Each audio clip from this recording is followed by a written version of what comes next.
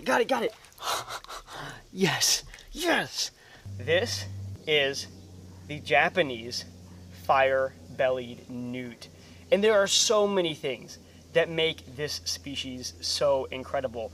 For one thing, they are endemic to Japan. That means you cannot find these anywhere else on planet Earth. These newts have some characteristics that are not found on any of our other salamander species. And check this out.